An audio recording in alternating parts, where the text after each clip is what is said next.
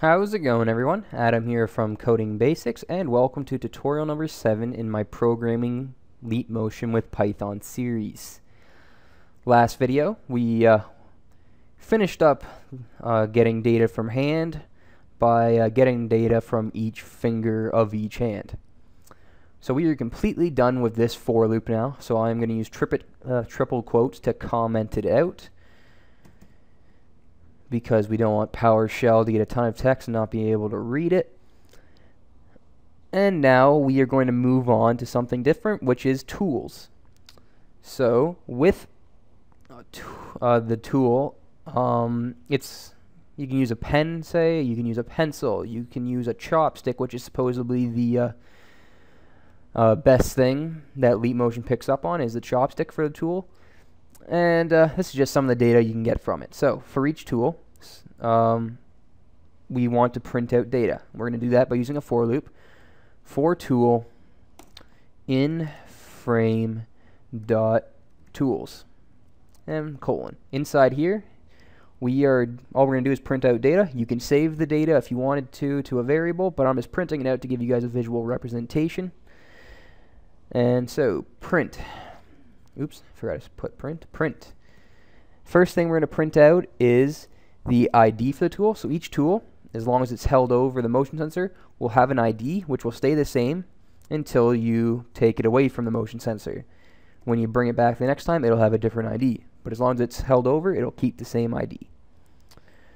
So for this, we are going to reference tool.id, which returns an integer, and we're going to typecast that to a string for our print call. Next, we are going to go over the tip position, which is the position of the tool closest to the computer screen. So tip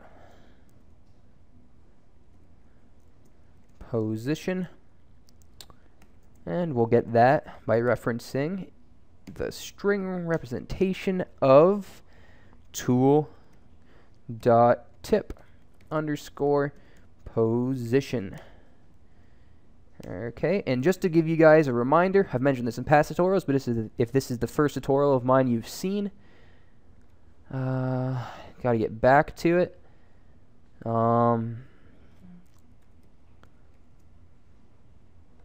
Okay, right here. So you'll see Z is for depth, X left to right, Y is for height. Y is always positive except for when it's right on the motion sensor screen, which will then be 0. Z is positive towards you if you have the green light facing yourself like me, and then it's negative towards the screen. It's positive, the x-axis is positive to the right of the center, and then negative from the left of the center. And this is not like calculus. In calculus, this would be the y-axis, this would be the x, and this would be the z. So just realize it's not at all like what you'd learn in school. Now, we got the tip position next. And final piece of data is the direction of the tool. So print out direction, which is going to return a vector, which stands for well, the direction the tool is pointing towards your screen. So we'll get that by converting to a string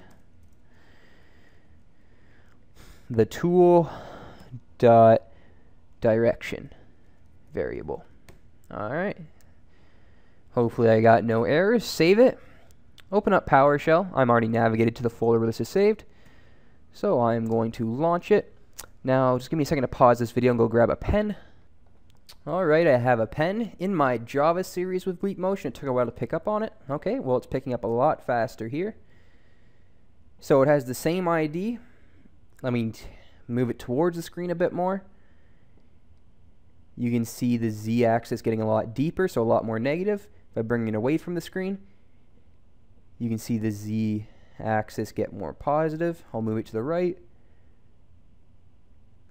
Move it to the left, and you can see all the vectors or positions here changing accordingly.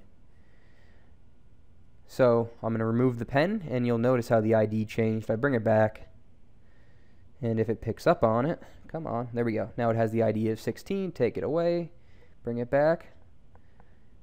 Come on now. Well, it did change anyway. You saw it change once. I was going to try to do it twice for you, but the motion sensor doesn't want to cooperate. Enter to exit. And that is all I want to talk to you guys about tool data. You're not limited to that. There's definitely a lot more than 3 things you can get from a tool. So if I go here, tool leap motion, and if I switch it to the Python library, it'll go over all the different things you can do with tools. So thank you guys for watching. Please leave a comment on the video, give the video a like, and subscribe to my channel. I'd really appreciate all the support, and I will see you next time.